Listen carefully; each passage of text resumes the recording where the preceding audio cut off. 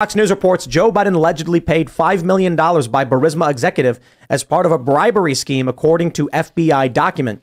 Biden's son Hunter was a board member of Burisma and also allegedly in on the scheme. The Post-Millennial reports, MTG reveals FBI informant reported Biden was bribed to have the Ukrainian prosecutor fired who was investigating Burisma.